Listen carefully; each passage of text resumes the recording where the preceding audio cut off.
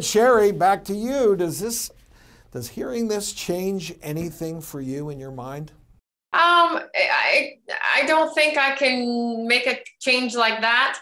I think it would be something that I need to speak with my physicians about, who are specifically familiar with my condition and my issues with bleeding and clotting, and my, the antiphospholipid antibodies that I deal with on a daily basis, and the medication that they do or don't give me, and how that affects me.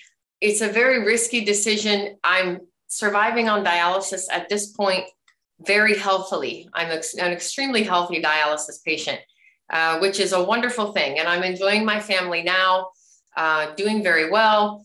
If I end up getting the vaccine and it makes me very sick, then I don't know if I'm in a better circumstance or worse. At this point, I'm scared, nervous. I need recommendations from the physicians who are most familiar with my condition. And I think, I'm not ruling it out.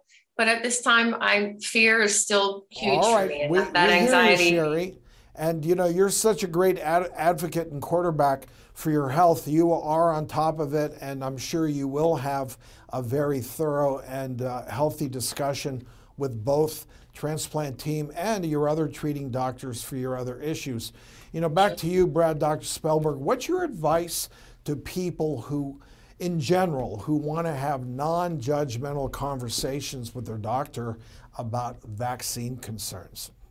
You ask questions, and we do our best to provide information. In fact, there have been studies of patients with autoimmune disease, including lupus, and those patients get antiphospholipid syndrome, and those patients did not have an increased risk of adverse events from the vaccine. So there are data to answer these questions. The data is out there.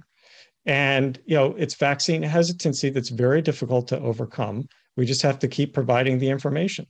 Correct me if I'm wrong, but Sherry's got another problem that we haven't talked about yet, because let's say she gets vaccinated, she gets the transplant, she's going to have 3 other people in her house who aren't vaccinated. And so that is also going to increase her risk and increase her exposure. And so I think it's going to need to be a family discussion. You've got 2 teenage sons and a husband who also, I'm sure, have some questions. So this all has to take place. Is that right, Dr. Spellberg? Everybody in the house has got to be careful. And I don't think it's realistic to think that for the next 6 months post-transplant, everybody in that house is going to quarantine. Yeah, Dr. Ish, you're 100% correct. I cannot tell you how many patients we've seen who have acquired COVID from their family members. Yeah. That is the biggest, local contacts that you live with are the people you get it from, and they're healthy and they did fine, and you're not healthy and you crash and burn. And, it's really painful to watch those family members deal with the death of that loved one. Well, Sherry, a lot of information we shared with you and our viewers in general. We wish you all the best. We know that you are smart and a great advocate for yourself. You're going to do your homework, and you will make the right decision. Thanks for coming.